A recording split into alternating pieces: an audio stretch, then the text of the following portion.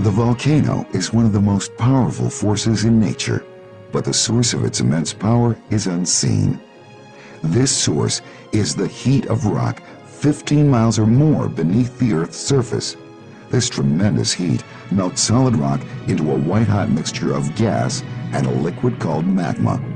The gas-filled magma is lighter than the unmelted rock, so it rises toward the surface, melting gaps in the rock as it rises. It enters a magma chamber, a region of magma that hardened after a past eruption. The magma continues to push and melt its way upward. It pushes through channels of weak, fractured rock consisting of hardened magma.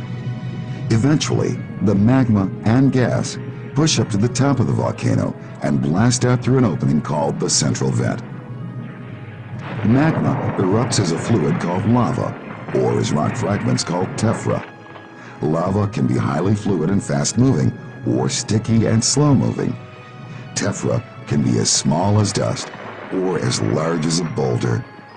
One type of volcano, the composite volcano, is formed during successive eruptions of lava and tephra, which build a cone around the central vent.